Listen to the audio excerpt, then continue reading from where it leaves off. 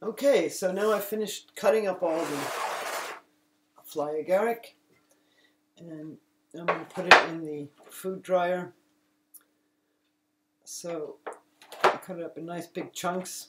You don't want to cut them too small because they really do shrink. They contain a lot of water and they're super light. This is pretty heavy right now, but later when it's dry it weighs almost nothing.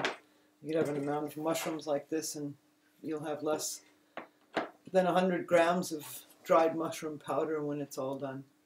So later I'll show you what we do. I mean, you can dry it and just keep the big pieces like this.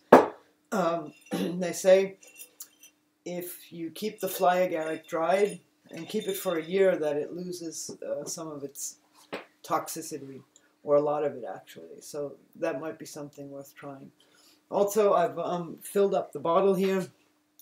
You can see at the bottom, the lower part about to here has been in for about a week, and it was full. So it degrades, and it kind of turns more and more into liquid. So I think in another week or 2 or 3 weeks, it'll only be about this much meat in there, and the rest will be liquid. So you can see the red liquid there. That's what we want to create. And so you want to, hit it once in a while. Make sure you get that air out of there, and just put it in a very cold and dark place and let it sit for about a month. And then strain it through cheesecloth. That's the best thing to do. So we're going to let these dry. These will take about 2 days, tops 3, to dry. They need to be very crispy.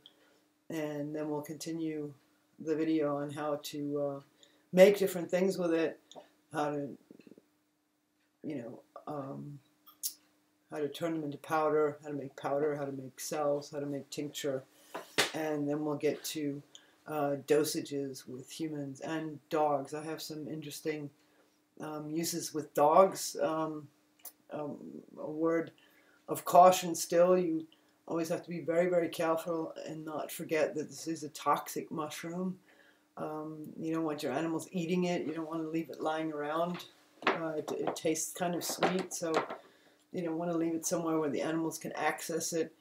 And with internal use, you have to be very, very careful. You always start with 1-drop doses of a tincture. And the juice you never use internally. And the mushroom powder, I guess you could take internally, but I would find it hard to dose with an animal, so I would go with a tincture. But externally, you can use it just fine. It'll also help a dog with some pain.